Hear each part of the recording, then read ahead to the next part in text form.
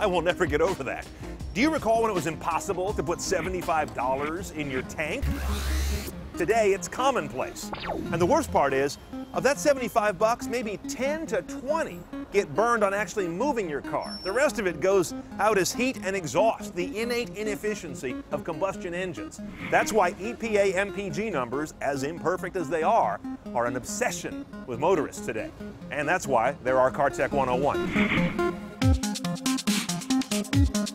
Now, the dirty little secret about the numbers you see here on the window sticker that tell you the MPG, those are not done by the EPA, not in most cases. Only about 15% of cars are actually gathered by the government and tested by the Environmental Protection Agency. The other 85%, they were tested by the car maker themselves on an honor system. The EPA will pull in the other 15% on a random test basis to keep everybody honest, or when there's been a lot of complaints by consumers, like recently on Hyundai and Kia cars, and we've also heard quite a bit about Ford Fusion and C-Max hybrids. When they hear about a big discrepancy, then they'll haul one in.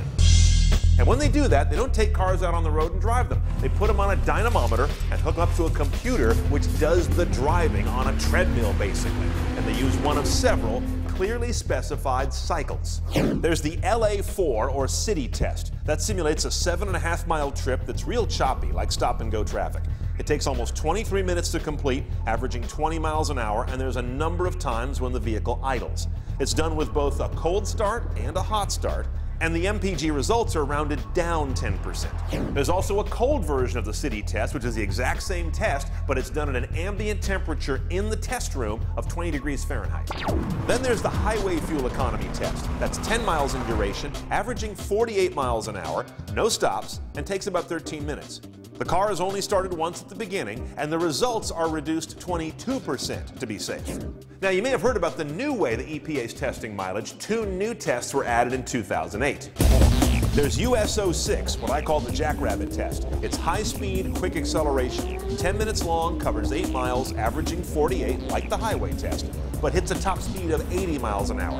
It has a number of hard starts at a rate of 8.5 miles per hour per second. That's similar to 0 to 60 in 7 seconds. By the way, the air conditioning is not on for this or most other tests. Which brings us to SCO3, another one of the new tests, but this one's done with the AC turned on, like you often have it. It's done at an ambient temperature of 95 degrees. It's about 10 minutes long and very city-like, 3.6 miles averaging 22 miles an hour, not freeway-oriented. There are 5 times when the vehicle stops and 20% of the time when it's idling. One more interesting carve-out. The EPA does not change its MPG rating based on electrical load of the vehicle, and this can be important. Think about all those outlets you've got where you're plugging in things to charge.